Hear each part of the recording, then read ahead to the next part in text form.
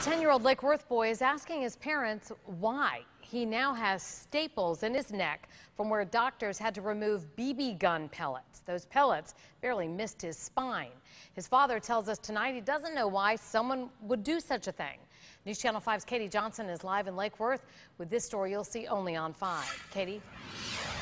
Well, we're here in the Lucerne Lakes community right off of Lake Worth Road. This is where Julio Ramirez says he was with his son Alex. They were doing some yard work here right in their backyard, getting ready for Alex's 10th birthday party when Julio says he heard what sounded like a gunshot, then saw his son lying on the ground. Now, Julio's surveillance camera on the house captured the shooting. He believes whoever shot his son drove by in a black car. Rather than celebrating his birthday, Alex spent the weekend in the hospital, having to undergo surgery to get the BB removed. The pellet just missing a major artery and his spine.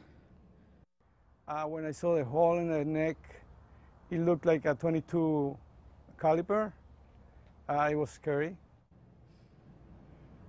Now, the Palm Beach County Sheriff's Office is investigating this crime. 10-year-old Alex hoping whoever is behind it gets caught and doesn't do this again. Hear from him all new at 6. We're live in suburban Lake Worth. Katie Johnson, WPTV News Channel 5.